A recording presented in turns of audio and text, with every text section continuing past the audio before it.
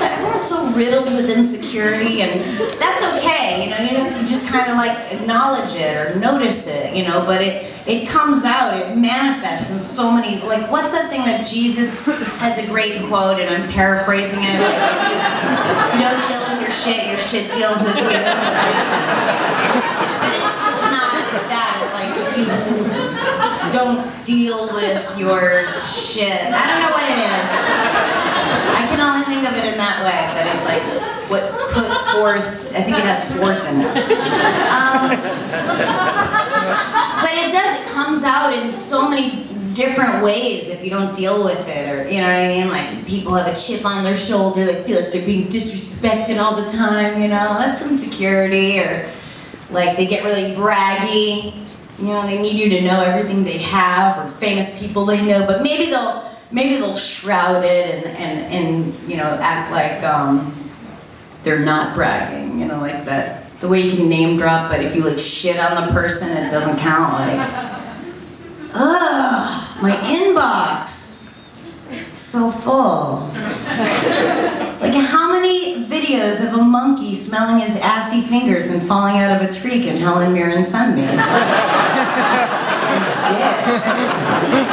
I just want to point out that I don't even have a BlackBerry, and that was unbelievable space work done by only my thumb. Insecurity. You know, it's sometimes people, it's delusion, you know, it's the way that they protect themselves is that they see themselves in a more positive way or in a different way than the rest of the world sees them. They need to do that. They need to delude themselves. I mean, you get the idea that if there are some people, if they were maybe 1 or 2 degrees more onto themselves, they would fucking kill themselves, you know what I mean? I include myself in that, you know, it's like, I get out of the shower, I'm like, nice try, mirror, those are obviously my mom's boobs. There should be some tags to that joke, it's good. It's too short. The setup shouldn't be longer than the punchline. I've got some notes, we'll go over it later. Or like when guys go like, yeah, whatever. Like jerking off. Do you know? That's real, right? Yeah, whatever. I didn't dream that. That's insecurity. What is that? That's a guy saying, whatever it is we're talking about right here, I don't give a shit. Really? I mean, if he really didn't give a shit, wouldn't he just not do anything at all? Wouldn't he just be like, this is like insecurity burbling out of him. Yeah. It's so important to this person that you do not think he cares. God forbid anyone thinks I care about something. That's such an embarrassing thing nowadays. In exchange, feel free to know my personal masturbation style. Please don't think I care. Oh my God, I would fucking die if you thought I cared. Instead, feel free to know that my way that I masturbate at home is like, I don't move this like I move this. My hand is locked. And then I pretend it's a vagina. And then I fuck my hand. Like, she's shorter than me, I have to like scoop it in. You guys get the side view. This is weird because I'm wearing low crotch pants, and I know that's in style, but I feel like I want to have a sign that says, my vagina ends here. And you know the crotch goes to here. I don't want you to think my vagina's ending here. My vagina, that's where it's ending. Like, that's base of the balls.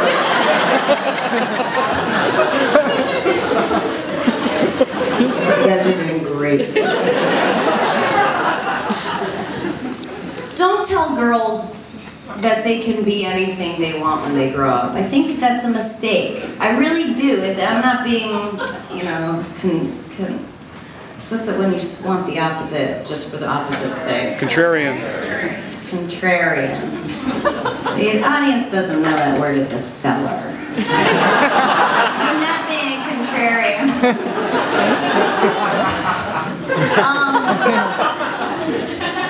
But I don't even remember at all. Don't tell girls they can be anything they want when they grow up, because this is why.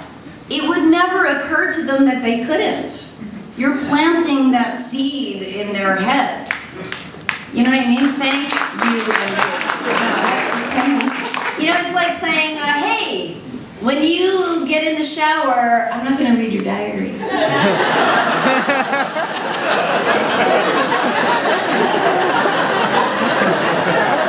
Hold on, are you going to read my diary? What? No. I just said I'm not going to read your diary. Get in the shower. But it's scary. I get nervous for girls and for little baby girls and little females that are growing up right now, because it's a scary time. They're forced to grow up so fast. They're told by grown-ups that their body parts are gross and they should be ashamed of them. And then also there's this gas in the air that their sexuality is their only worth. It's just a fucked up time. You know, there should be a joke to that part, but for now I'm just leaving it serious. But they grow up, girls grow up so fast. Like, I have a friend who has a little baby girl, and I babysat her. I changed her diaper, totally shaved.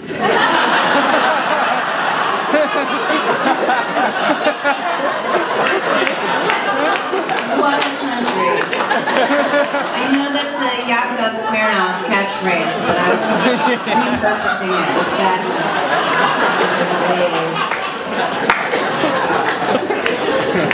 Totally shaved. 6 months old. It's gross. It's like fucking a 3-month-old.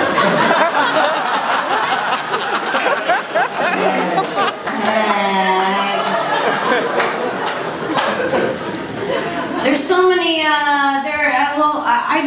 there's girls here, and I just want to grab you and hold you and say, you don't need a vaginal deodorant. I know there are real commercials for it, so it seems like a real thing, but it's not. I know, you know, when there's commercials for things, you just have this odd trust that it's real. It's not real, okay? It's just, it's a made-up thing by scumbag, money-addicted, corporate people, faceless, who are preying on a woman's greatest insecurity, smelly vagina. You don't need a feminine deodorant. You need regular soap and water in the shower. Use whatever you wash your asshole with. Surely that's strong enough.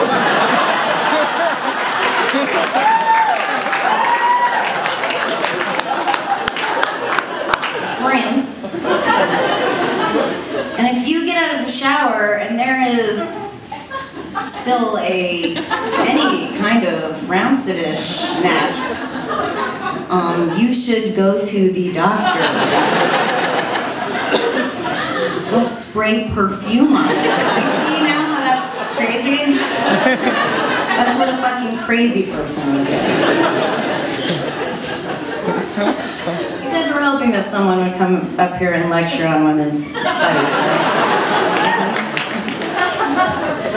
I don't have to worry about that, because a few men I've been with have told me that my vagina smells like a peach.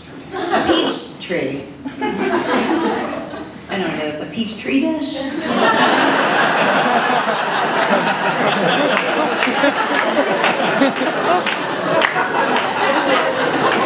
that last joke took real acting.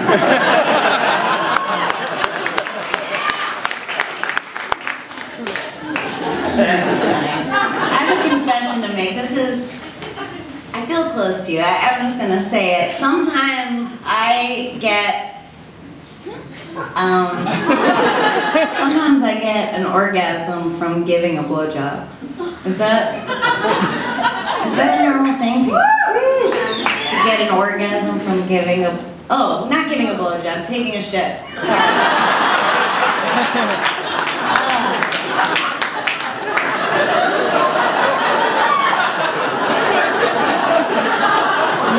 joke because, like, at the first juncture, the guys are like this and the girls are like this.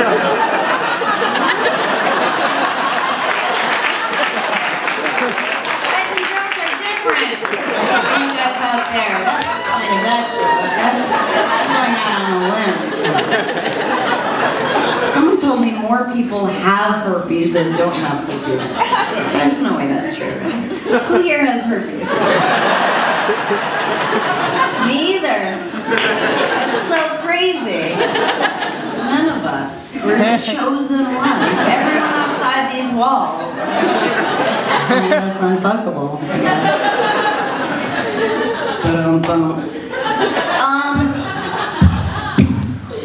You know, one time, that's funny because we don't make the simplest connections. Like the most obvious things that are right in front of our face can sometimes take a lifetime to realize. You guys go to therapy, come on. You know, it's like, oh, I've been dating guys who have temper tantrums, like, because my dad had temper tantrums. Like, it's so obvious, you know?